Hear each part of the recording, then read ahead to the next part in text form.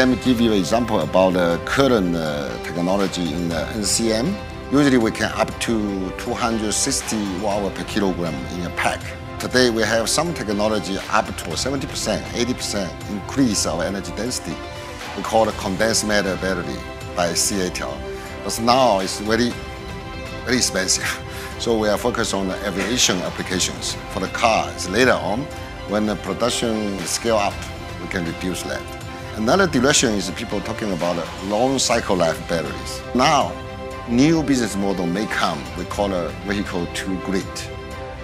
It means when you park your cars in the garage, in the nighttime you charge the battery, and also grid can use your car as a battery energy storage.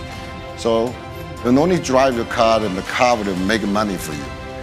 Then it required every day, every cycle, or 2 cycles, several cycles. It means the cycle life can be enlarged. For example, we have technology to make a cycle life 18,000.